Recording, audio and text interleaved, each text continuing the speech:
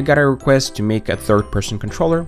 About 6 months ago, I created a first-person controller, and instead of setting up the project from scratch, I'm going to show how you can convert that first-person controller to a third-person controller. If you want to see the tutorial about setting up the first-person controller, there is a playlist in the description where I set that up, but currently the main camera is inside the player. And for a third-person controller, we're going to move the camera outside, and I'm going to go to Window, Package Manager, search for Cinemachine, and we'll install it. Cinemachine has a nice camera setup that we can use for third-person controller. So instead of writing the camera controls from scratch, we'll just use Cinemachines. After we have Cinemachine installed, we can find the Cinemachine at the top, or in version 2021, you'll be able to find Cinemachine in the hierarchy drop-down menu. The Cinemachine camera that we're going to use is the free look camera. So add that to our scene, and in the inspector for follow, we want to connect our player, and for look at, we also connect our player. Right here in the scene, we can see some of these circles that are drawn, and there's 3 circles.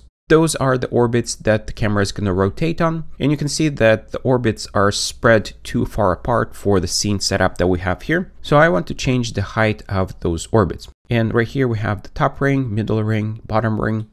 So let's bring middle ring to 1.5 and the top ring to 3. Also, the bottom radius is a little bit too close to our player, so I'm going to change the radius to 2 so that the cameras can be further away from the character. And with these changes, you can go to play mode and test out your camera movement. So that's pretty good. I'm going to leave it at that. And now let's go to our player and change some of the logic that we need to modify. I created the first-person controller tutorial with both Bolt, Visual Scripting, and also C#. So in this video, I'm going to continue with that and show the changes that you can do with both approaches.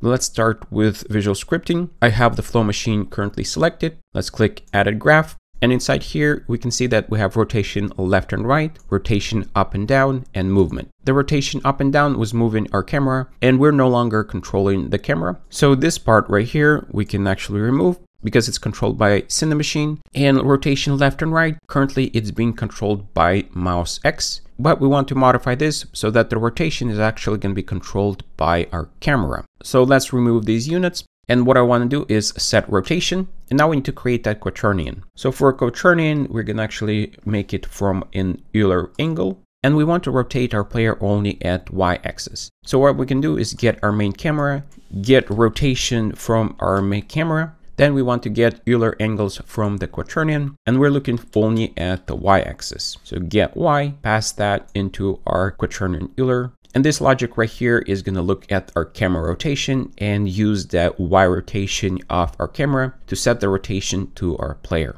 Quick side note about the movement. In the tutorial, I actually used input get axis, and some of the problem with using get axis is that there is some smoothness applied to it. So if you're having that problem, you can switch to input get axis raw and use that option instead, and that will get rid of the delay that you might be experiencing. With the movement setup that we used here, we don't need to change anything for the third-person controller to work. So again, if you want to see the movement tutorial logic that we use here, there's a link in the description. And now let's go and test it out. So to see that the rotation is working, I added some glasses to our player, and you can see that the rotation is working fine. And now we can walk around and it follows our camera movement. I don't know if you can see it in the video, but there is some jittering.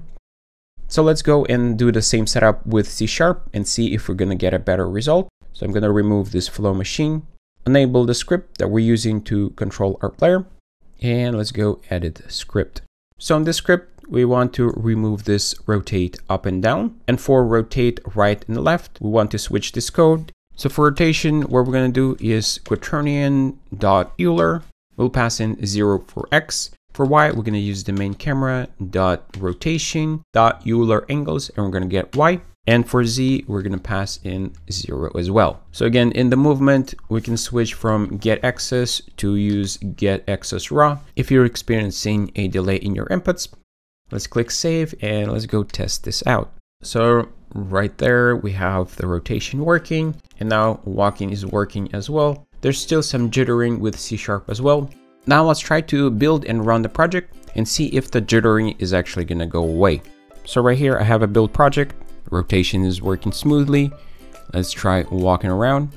It looks like movement is working smoothly in the build version as well. There is a lot of things that are going on in the editor, and sometimes there is jittering in the editor because of the background tasks that are run. So always check in the build version if the problem is there. So if you found the video helpful, click on that like button. If you have any questions, write in the comments below, and I'll see you in the next one.